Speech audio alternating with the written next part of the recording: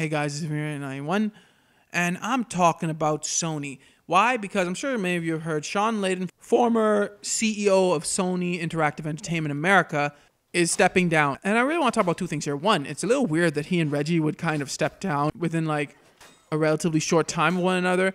And two, the way Sony did it is just weird. They didn't have a press conference or any type of official thing. They kind of just said it on Twitter. Hey, Shawn Layden is leaving.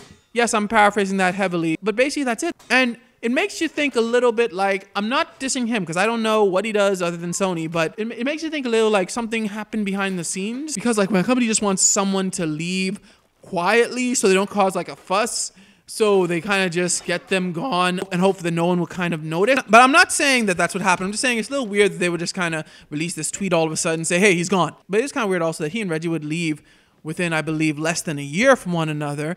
So it's almost like Phil Spencer, you need to leave too just to kind of complete the set. Like Reggie did it from Nintendo, Shawn Layden did it from Sony, and it's kind of like you need to do it from Microsoft. I'm not saying that Phil Spencer should leave his job. I'm just saying that's a little weird.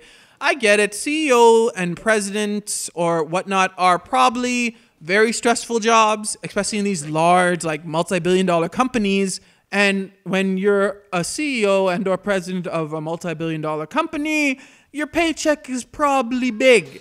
So I could imagine many of these people probably want to leave because of the stress and probably can leave because of the giant paycheck. I mean, when you're given like CEO and or president of these companies at the interview, when they say, hey, where do you see yourself in 5 years? You could probably answer retired, because you probably don't need that many paychecks before you have enough to stop working for at least a while.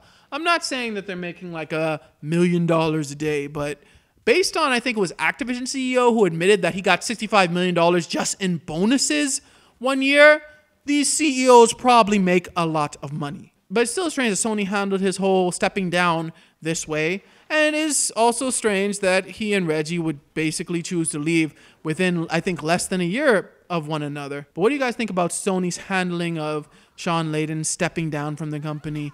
Let me know in the comments below. Thanks for watching. Like, subscribe. May God bless you all.